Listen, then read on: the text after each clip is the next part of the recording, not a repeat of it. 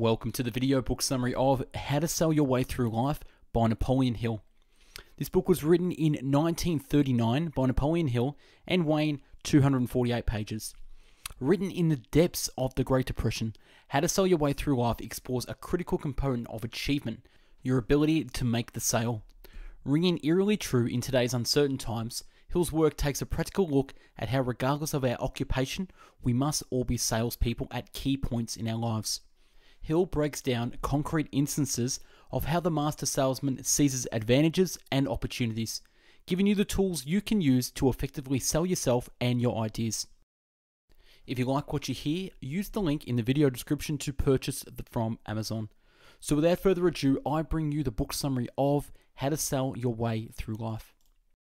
It is the power to think my own thoughts and be myself. Character is accurately reflected in one's mental attitude. Without a strong foundation built on positive character traits, success will not long endure. It is virtually impossible to fake good character. Phonies are quickly spotted because they haven't the substance and determination to maintain the charade. Developing good character begins with a positive attitude. Your desire to be a good, decent, honest, considerate person must first take place in your mind.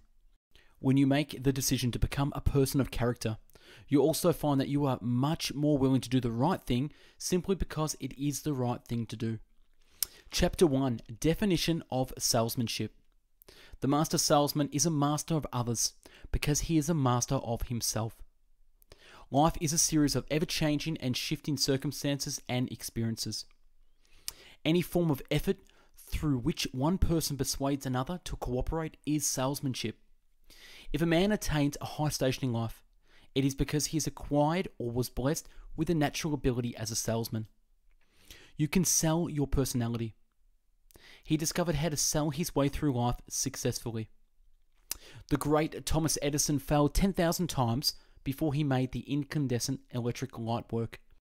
Do not become discouraged and quit. You will fail once or twice before making your plans work. Women are the greatest salespeople on earth. They are superior to men because they are more subtle, more dramatic, and use greater finesse. Men often believe they are selling themselves to women in proposals of marriage. And generally, however, it is the woman who does the selling. She does it by making herself charming, attractive, and alluring. Selling is the art of planting in the mind of another a motive which will induce favorable action. The master salesman becomes a master because of his or her ability to induce other people to act upon motives without resistance or friction. Study, effort, and experience. The people must be served. In the future, the question of paramount importance will be, how much can I give in the way of service to others? Not, how much can I get away with and keep out of jail? Men who have imagination will not wait for time to prove their soundness. They will anticipate the changes that are to take place and will adapt themselves to the new conditions. No matter who you are and how much you know, you will not succeed unless you are a salesman. You must sell yourself. You must sell your personality. Your only limitations are creatures of your own mind. You can remove any limitation which you can create. Ideas are the beginning points of all fortunes. Chapter 2. You need intelligent promotion to succeed. All anyone really requires as a capital on which to start a successful career is a sound mind, a healthy body, and a genuine desire to be as much service as possible to as many people as possible. If you wish to get ahead in the world, we must find ways and means to bring ourselves to the attention of people who need whatever we have to offer the world. Building a better mousetrap than one's neighbours will avail one nothing unless sound, intense, and continuous sales promotion is placed in support of the trap. It is each person's duty and responsibility to provide himself with whatever form of media promotion needed to help him attain success in his chosen calling. I get better results by frankness in dealings with people, for I find that direct, straight dealings not only wins friends, but it also holds them. The human ego is a tricky piece of mental equipment. It needs constant protection against all forms of flattery, the one element to which an ego responds most readily. Life is made up of situations and circumstances calling for yeses and nos. The person who negotiates his way through life successfully learns to use each in its own proper place. If you would sell your way through life successfully, look around you. See what useful service you can render to as many people as possible. Make yourself of value to others, and you will not need to learn the art of flattery in order to win people and use personal influence. Moreover, those of whom you do win will stay won. To be well liked gives one great advantages. Employees are always on the lookout for a man or woman who does a better job of any sort than is customary, whether it be wrapping a package, writing a letter, or closing a sale. Success in any calling is largely a matter of one's being able to negotiate his way through life with a minimum amount of friction in connection with his relationship with other people. Frankness and directness. Seek counsel of men who will tell you the truth about yourself, even if it hurts you to hear it. Mere condemnation will not help bring the improvement you need. Chapter 3. The strategy of the master salesmanship. Motive is the seed from which a sale may be germinated. A master because he captures prospective buyers' own imagination and makes it work for him. His first move was to lay out a plan of action. Here is where most people fail, because they lack a plan that is definite and sound. The motive of desire for fame and power, and the motive of revenge. The master salesman paints a word picture of the thing he is offering for sale, the canvas on which he paints in the imagination of the prospective buyer. The master salesman paints another picture. He omits no detail. He mixes word colorings so they blend with the harmony and symmetry, which captures his prospective buyer's imagination. He builds the picture around a motive which dominates the entire scene, putting the prospective buyer's own mind to work in his behalf. That is master salesmanship. Yet artists are made, not born. They may be born with inherent potentialities for artistic creation, but they become finished artists only by mastering the technique of harmony, form, and color. Showmanship is not only one of the important factors in the master salesmanship, but it is important in practically every other calling. An effective showman is one who can dramatize the commonplace events of life and give them the interesting appearances of uniqueness. Effective showmanship calls for the sufficient imagination to be able to recognize things, people, and circumstances which are capable of being dramatized. People buy personalities and ideas much more quickly than they buy merchandise. Most people are not influenced largely by reason, they are swayed by emotions or feelings. The man who is not capable of arousing his own emotions very deeply is not apt to be able to appeal to others through their emotional nature. To become a master salesman, you must daily engage in study time, reading time, thinking time, and planning time. To be an able salesman, you can almost be anything else you wish to be. Emphasizing the importance of sales strategy or a plan which has been carefully built around the proper motive. If you can't forgive, don't ask to be forgiven. Chapter 4. Qualities of the master salesman must develop. Science has abundantly proved that even a state of mind reflects a physical condition, and that chemical and physical factors within the body itself bring about the moods and feelings and thoughts. The list of very desirable qualities: physical fitness, courage, imagination, speech, hard work, knowledge of the merchandise he sells, belief in the merchandise or service, appropriateness of merchandise, value given, knowledge of the prospective buyer, qualifying the prospective buyer, ability to neutralize the mind of the buyer, ability to close to a sale, a pleasing personality, showmanship, self-control, initiative, tolerance, accurate thinking, persistence and faith, habit of observation, the habit of rendering more service than is expected of him, profiting by failures and mistakes, the mastermind, a definite major aim, the golden rule applied, and enthusiasm. The 9 basic motives to which people respond most freely: the motive of self-preservation, the motive of financial gain, the motive of love, the motive of the sex urge, the motive of desire for power and fame, the motive of fear, the motive of revenge, the motive of freedom of body and mind, and the motive of desire to build and to create in thought and in material. Weakness in technique, failure to present a motive for buying, lack of persistence in sales presentation and in closing, failure to qualify prospective buyers, failure to neutralize the minds of the prospective buyers, lack of imagination, absence of enthusiasm. The major weakness in personality and habits of a salesman. Number 1, the habit of procrastination. One or more of the 6 basic fears. The fear of poverty, the fear of criticism, the fear of ill health, the fear of loss of love of someone, the fear of old age, and the fear of death. Spending too much time making calls instead of sales. Shifting responsibility to the sales manager. Perfection in creating alibis. Spending too much time in hotel lobbies. Buying hard luck stories instead of selling merchandise. Embedding too freely the night before.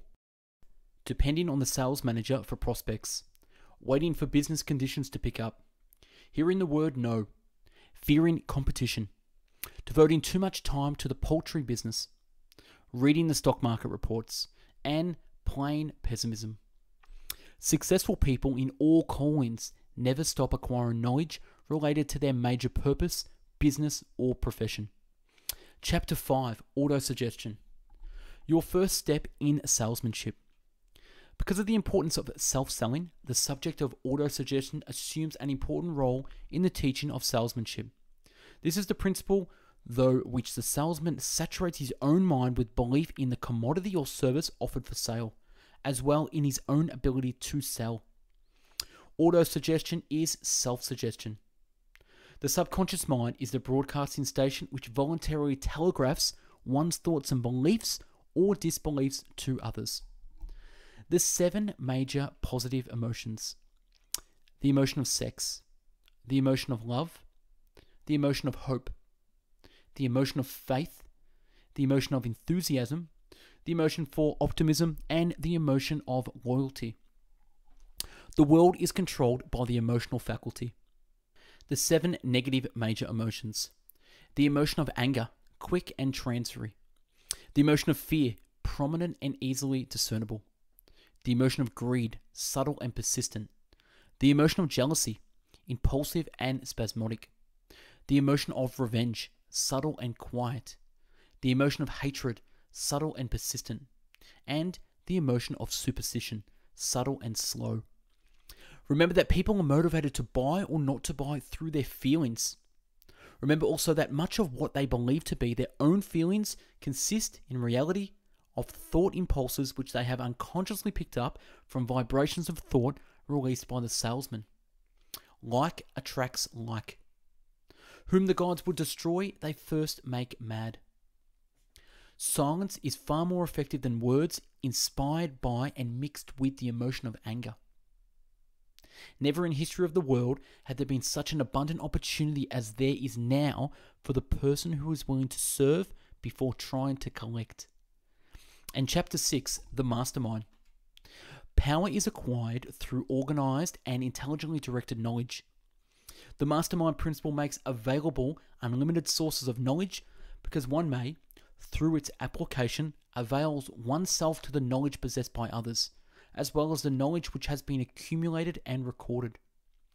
Let us keep in mind the fact that power is the essential for successful achievement in every walk of life. Also, let us remember, power is organized and intelligently directed knowledge.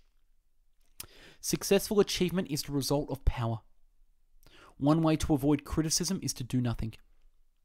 Chapter 7, Your Improved Concentration.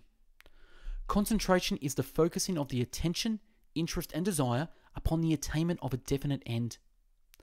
Concentration is defined as the habit of planting in the mind of a definite aim, object, or purpose, and visualizing the same until ways and means for its realization have been created. Habit may grow out of concentration, and concentration may grow out of habit.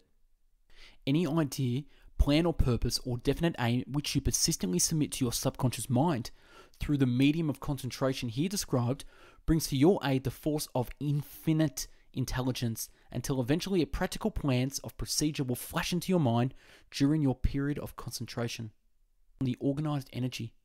Energy can only be organized through the principle of concentration. It is a fact worthy of serious consideration that all men of outstanding success in all walks of life are men who concentrate the major portion of their thoughts and efforts upon some definite purpose or chief aim. The habit of focusing his mind upon a definite chief aim through the principles of concentration.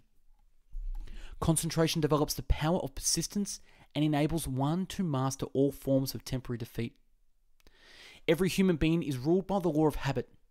Because this is true, the person who learns to build his habits to order practically controls the major cause of successful achievement. Concentration is the principle through which one may build one's habits to order. It has been correctly said that we first make our habits, and our habits then make us. They have habits of mind and habits of body. There is no point of compromise between a man and his habits. Either he controls his habits or his habits control him. The successful man understands this truth, forces himself to build the sort of habits by which he is willing to be controlled. Whatever a man soweth, that shall he also reap. Your financial condition is not the result of chance or accident.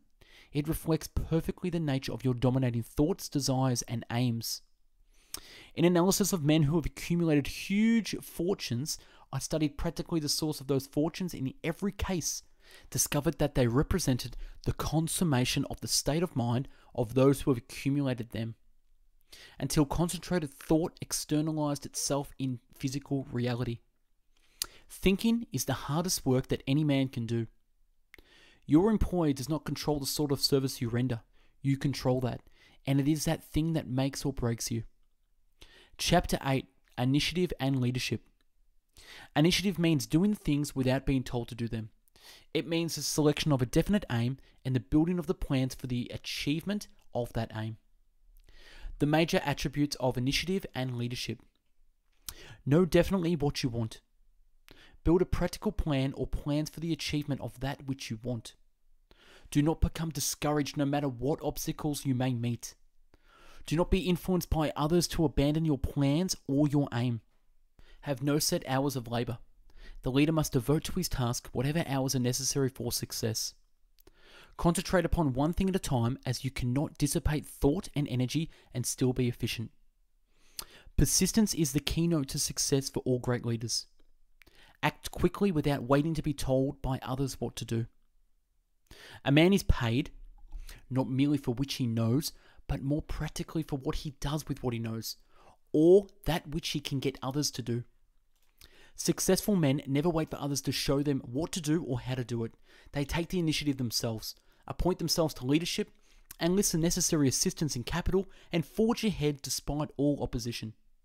Self-confidence is one of the essentials for success in leadership. One of the natural tendencies of the human nature is that of the willingness to follow the man with great self-confidence. No one wishes to follow a man who does not seem to be sure of himself. A real leader is always persistent and never accepts temporary defeat as failure. The leader who changes his mind often soon loses the confidence of his followers.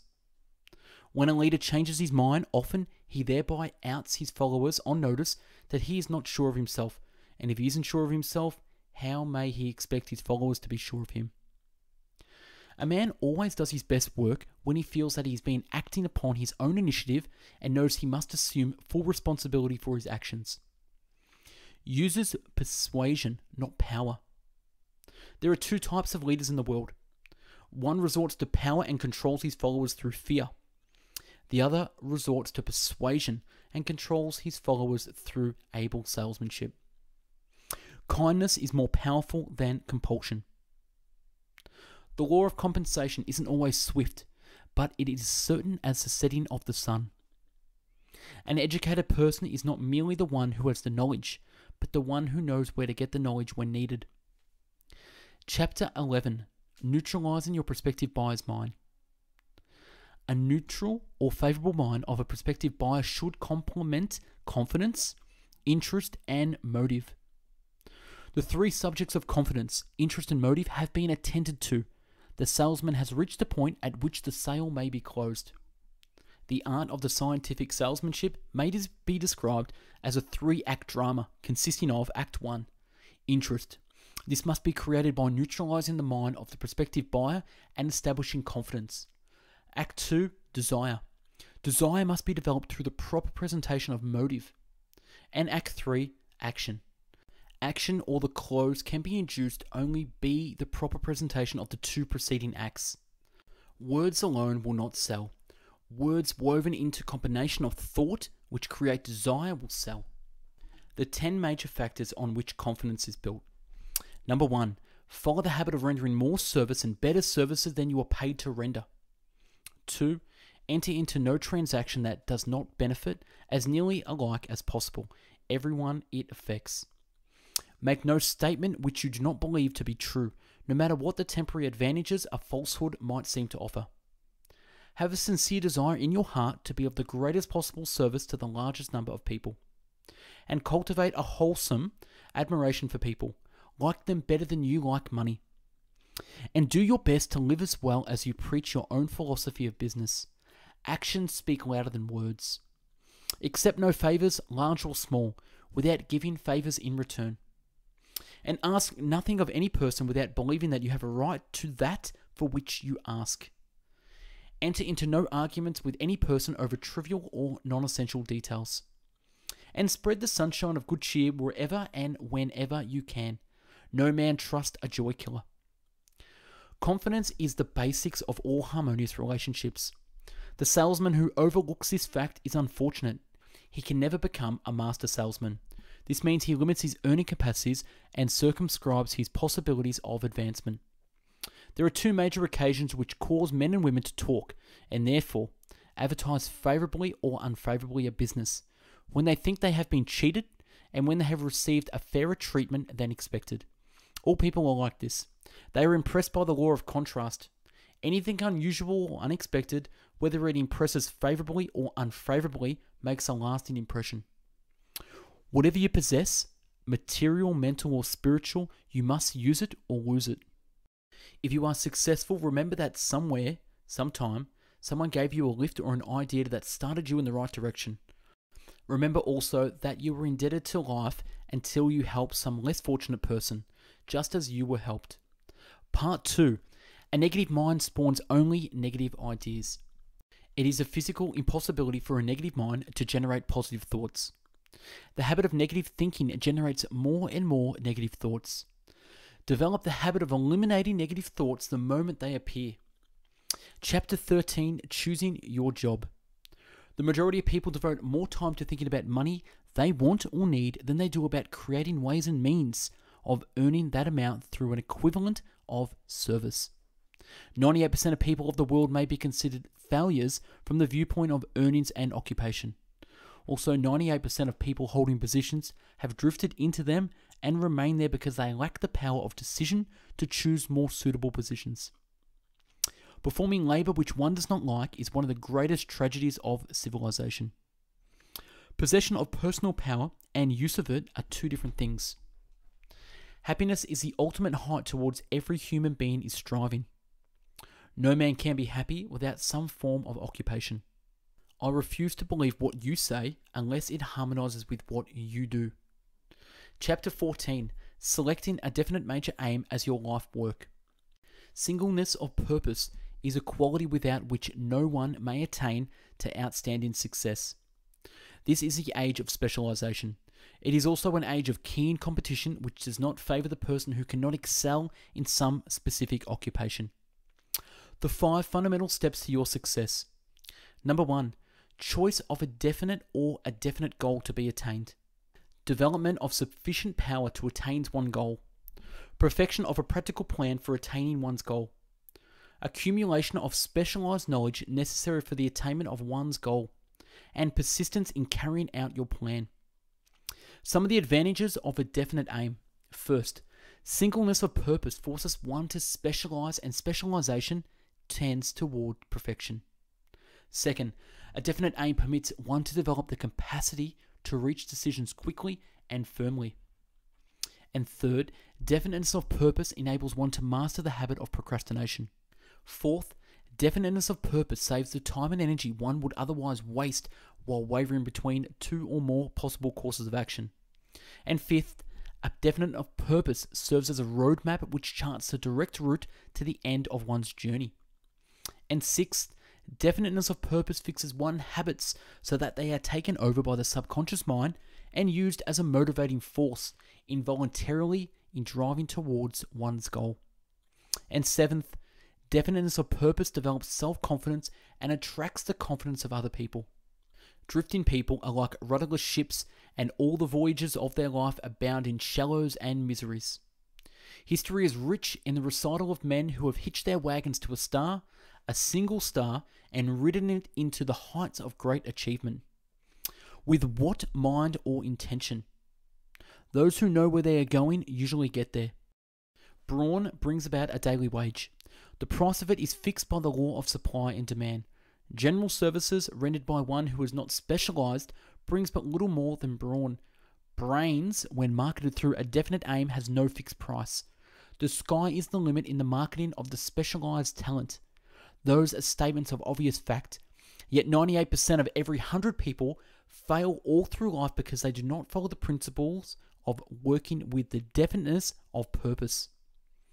Every failure will teach you a lesson that you need to learn if you will keep your eyes and ears open and be willing to be taught. Every adversity is usually a blessing in disguise. Without reverses and temporary defeat, you would never know what sort of metal of which you are made. Chapter 15, the habit of doing more than you're paid for.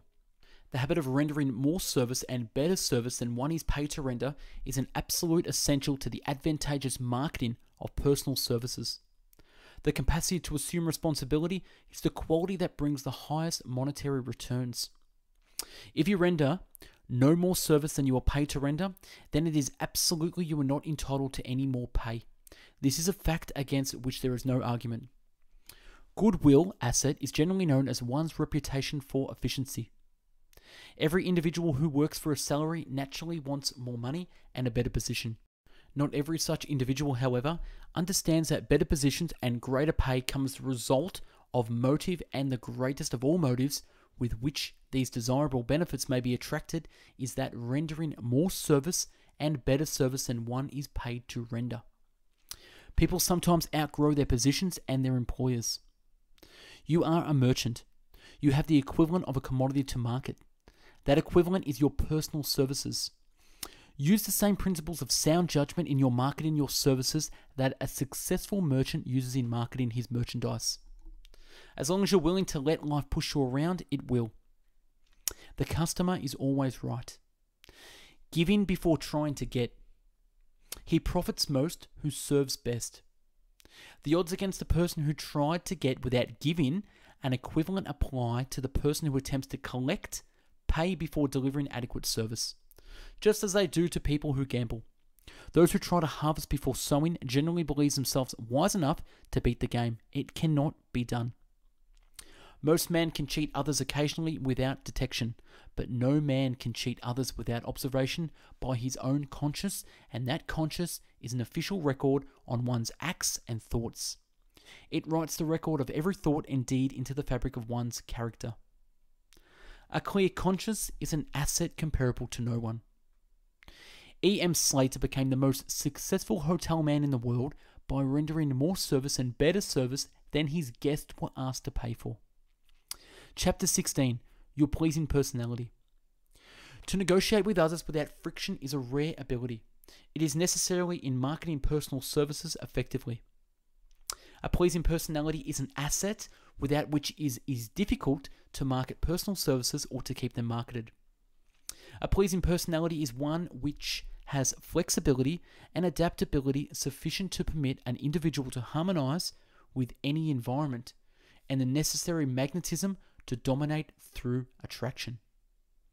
A pleasing personality consists of many qualities, the more important of which are good showmanship, harmony with self, definiteness of purpose, appropriateness of clothing, posture and carriage of the body, voice, serenity of purpose, choice of language, poise, a keen sense of humor, unselfishness, facial expression, positive thought, enthusiasm, a sound body, imagination, tact, versatility, the art of being a good listener, the art of forceful speech, and personal magnetism.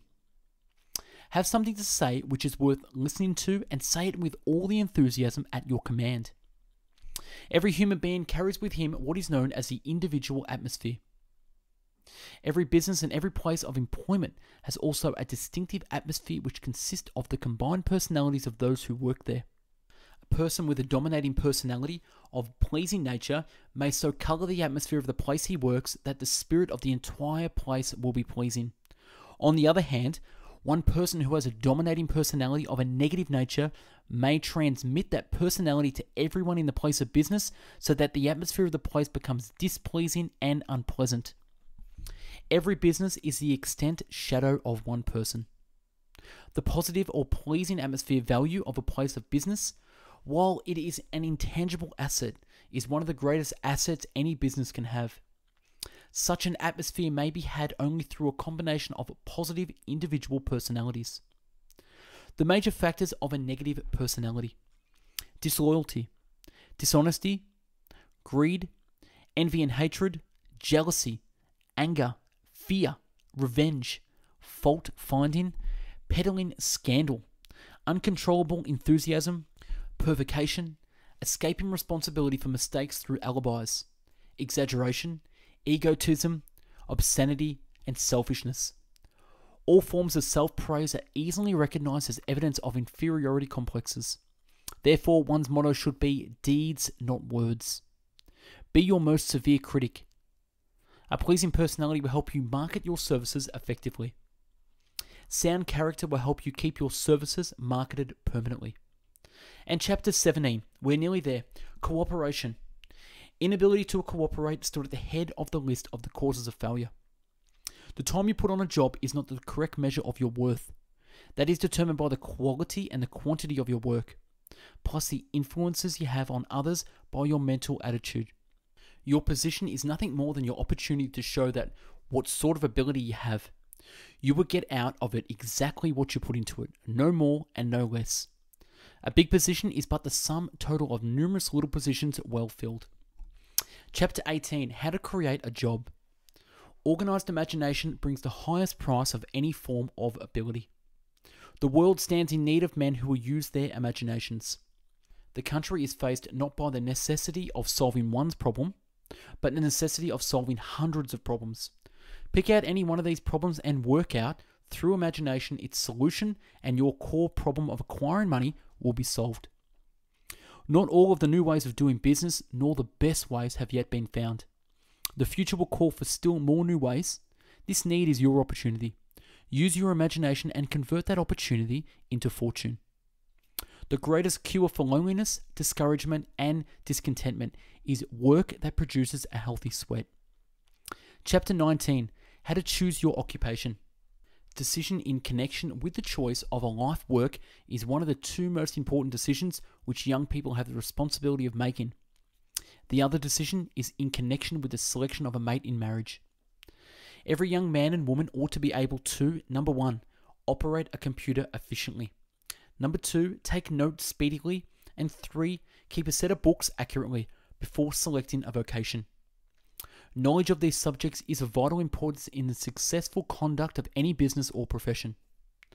A business college training is an absolute necessity to the person who aspires to a position as an executive in the field of business today, for the reason that executives must have understudy experience of a nature which can be acquired only through business college preparation. The urge of necessity is a great blessing to most people. It forces them to do the things they should do, but too often would not do, without the pressure of necessity. The faith and persistence to accept defeat as being nothing more than an experience from which something of value is learned. Life is filled with obstacles which must be surmounted. Only those who have the stamina and willingness to fight can win. Don't ask too much of life, that's all. In the final analysis, if you get just a little success and a lot of love, they'll hold your hand up as a winner. The happiest people are those who have learned to mix play with their work and to bind the two together with enthusiasm. Chapter 20, How to Budget Your Time. 8 hours for sleep, 8 hours for work, 4 hours for recreation and health, 2 hours for study and preparation, and 2 hours for extra service for the benefit of others without pay, equals 24 hours. Remember again that you are where you are and what you are because of your own conduct. You cannot be successful without paying the price of success. He must begin ascertaining what his weaknesses, and when they have been discovered, he must form habits which will either eliminate or bridge those weaknesses so they will not work against him. We are all more or less the victim of habit. Watch your habits during this 8-hour period because those habits hold the secret of your future. No matter who you are or what you may be your calling in life, this period offers only hope available to the person who is poverty-stricken but desires riches. It is the starting point of the person who aspires to a position of independence and freedom. When you come to analyze yourself for the purpose of discovering how many of the causes of failures are standing in your way, you will discover that most, if not all, of those disclosed by your analysis have grown out of your habits of waste during this 8-hour period. We are all victims of the power of suggestion. Most of our habits are acquired through the influence of other people around us. Excuses take a financial toll as well as a physical toll. Nothing can be marketed effectively unless the product to be marketed has value. The principle of singleness of purpose. You have the power to create anything you can imagine. With proper action on the ideas produced by your imagination, you will achieve success. And the last chapter, chapter 21, your master plan for getting a position. Life's battles don't always go to the stronger or faster man, but sooner or later the man who wins is the man who thinks he can. Know the difference between failure and temporary defeat, and say that you never accept defeat as anything more than the inspiration to make a fresh and more determined start. Understand tolerance to mean an open mind to all subjects, towards all people. It is well worth remembering that a client or customer is the most important factor in any business. If you don't think so, try to get along without him or her for a while. Let me emphasize that you should use your own imagination and initiative when it comes to actual writing of the letter of application. There are no lazy men. There may appear to be a lazy man is only an unfortunate person who has not found the work which he is best suited. And that's a wrap on this amazing book, How to Sell Your Way Through Life by Napoleon Hill, an absolute classic. Look back on our channel for previous video book summaries and subscribe to our channel for future books. Don't forget to follow us on Instagram, #BestBookBits. If you liked the video and want to buy the book, click the link in the video description to purchase from Amazon. Thanks for watching, and I hope you learned a thing or two. Have a great day.